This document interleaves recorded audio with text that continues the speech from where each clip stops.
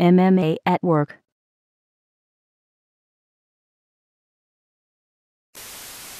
For people who don't know, go ahead and enlighten the audience.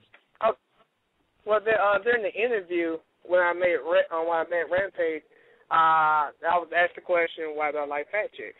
And then I told them one of the reasons why I did is because with a fat chick, you know, like in the dark, everything feels like a titty. Like you're grabbing portions of her back, titty. You're grabbing her triceps, titty. The back of her neck, titty. Her ankle, titty. Everything feels like a titty, a big wet titty.